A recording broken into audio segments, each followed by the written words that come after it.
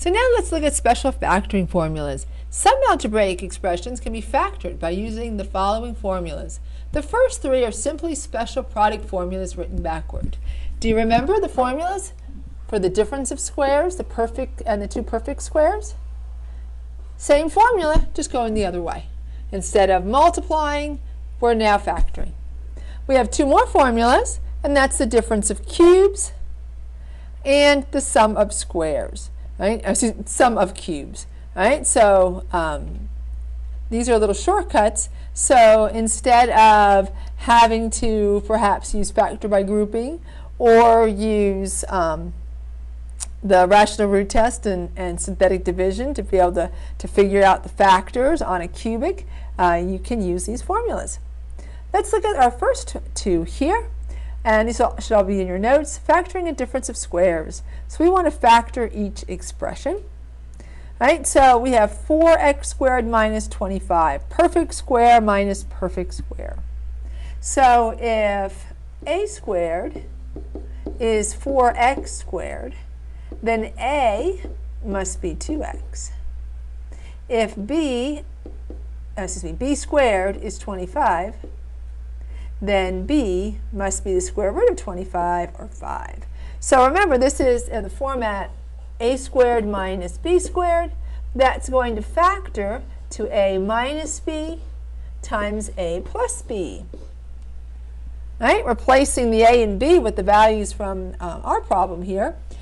We have the square root of 4x squared, or 2x, minus the square root of 25, which is 5, times the square root of 4x squared, which is 2x, plus the square root of 25, which is 5. And there we go.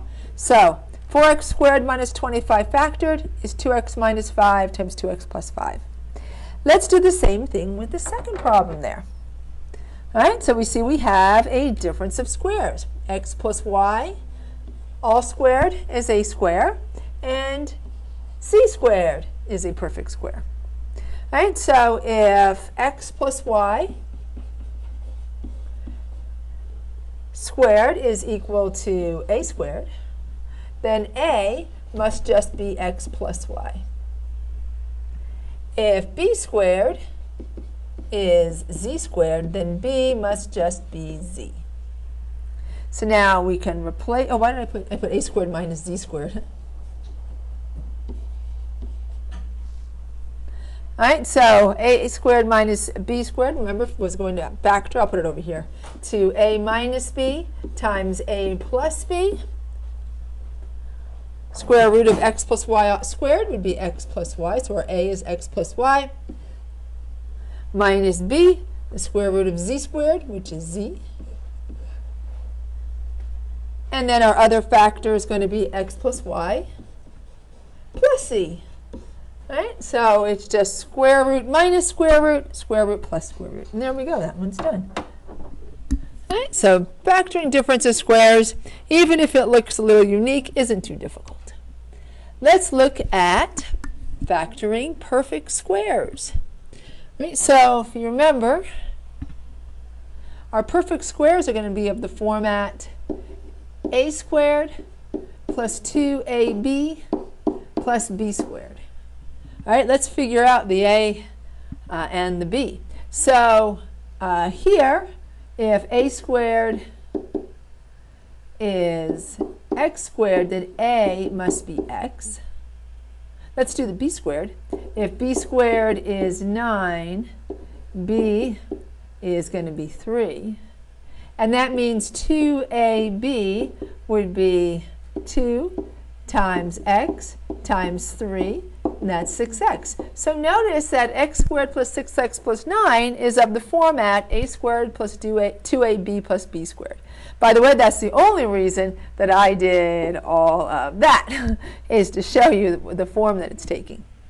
All right, so a squared plus 2ab plus b squared is going to factor to a plus b times a plus b, or a plus b squared, which means this is going to factor to our, we're going to have the square, so we're going to have the square root of a squared and the square root of b squared. That would be x plus 3 squared. And if you were to multiply that out, you would indeed get x squared plus 6x plus 9. Right?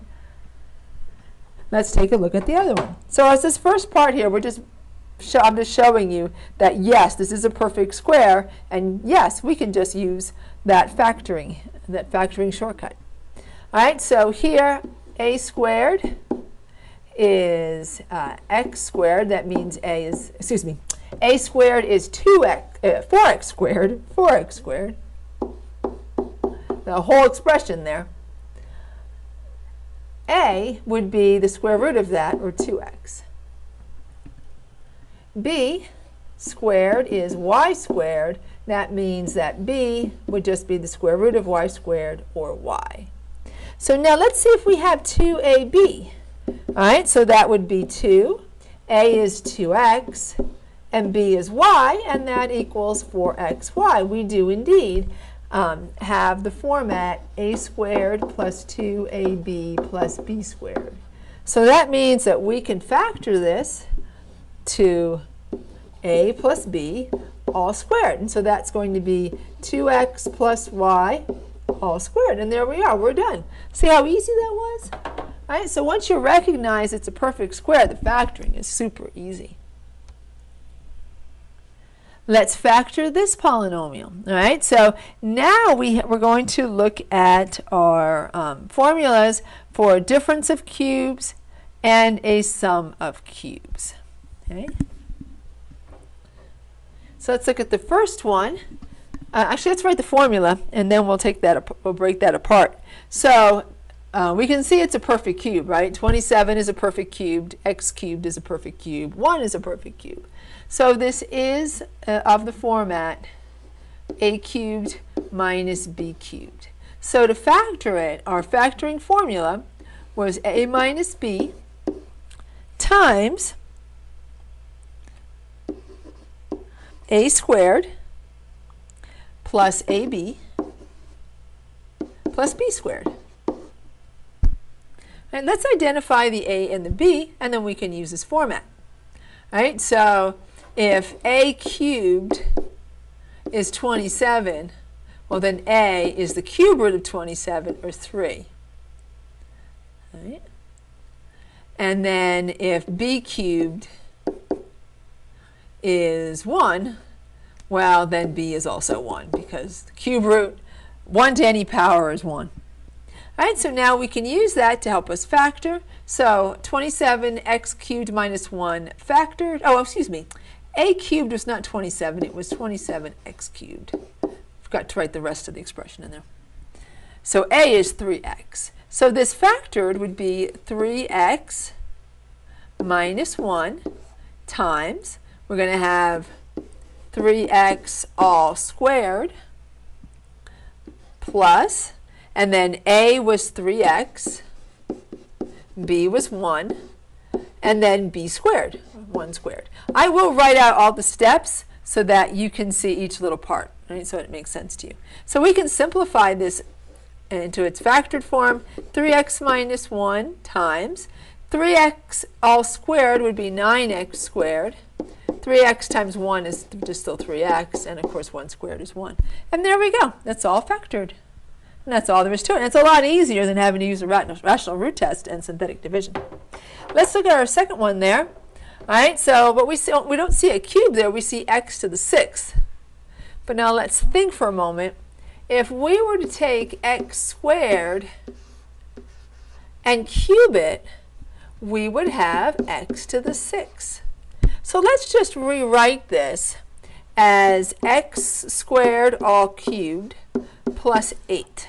All right, so if a cubed is x to the 6th, that means a is x squared, right? That's what we're cubing.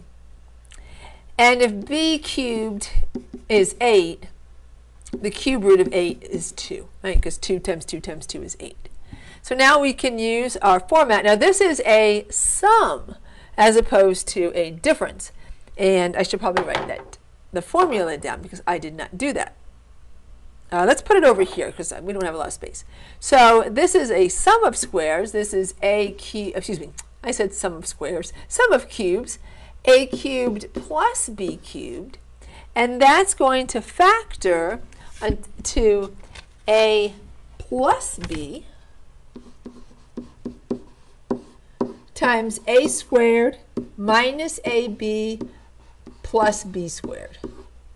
Right, so just slightly different. Right? It starts off with a plus instead of a minus, like the difference of cubes, but we do have one negative sign in there. Otherwise, we'd have a very different expression. We wouldn't have everything dropping out in the middle without that negative sign. All right, so our a is x squared, so we're going to have x squared plus 2 times x squared squared minus, all right, so our a is x squared, the b is 2, and then b squared, so that would be plus 2 squared. Let's simplify this. We've got x squared plus 2. X squared squared would be x to the 4th minus 2x squared plus 2 squared, which is 4. And there you go. So you can see that knowing these factoring formulas will make things a little easier when you want to factor, right?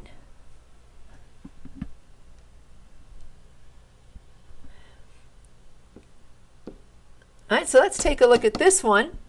All right, so maybe it fits one of our formulas and maybe it doesn't. But first, we see we have some greatest common factors. And we want to factor our greatest common factors out first, and then let's see if we can use any of our rules, or can we use factor by grouping.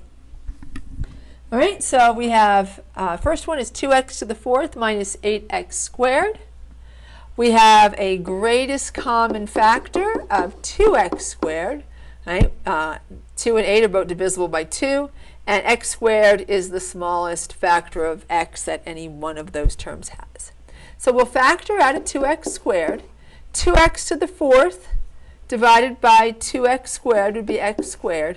And then 8x squared divided by 2x squared is 4. Oh, now look at that. We have a difference of squares. Right? So this part here is a squared minus b squared. And so that's just going to factor into a minus b times a plus b. And I don't think we need to break all of this apart on this one now that we've seen it. All right, so if x squared is a squared, then x is just going to be a.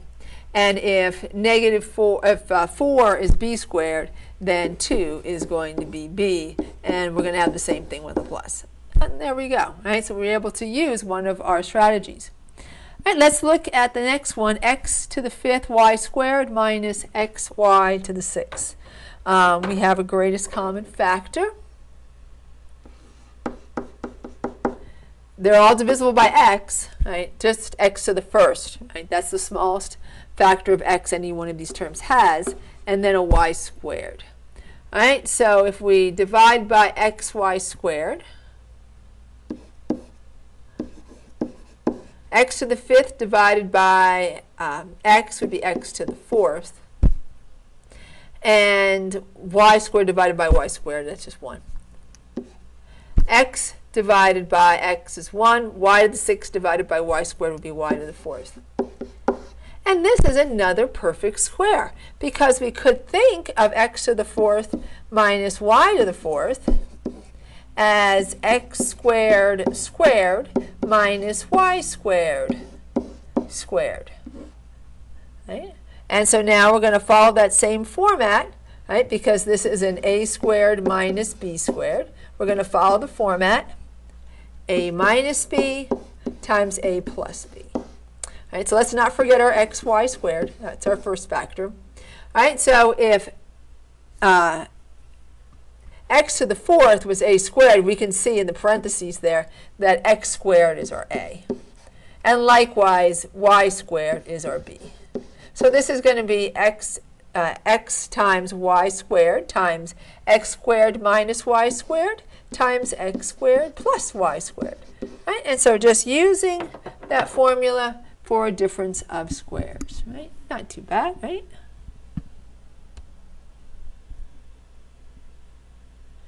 Right, so I'm going to save this one for, no, you know what, I'll save this one for the next video. So thanks for watching. Bye for now.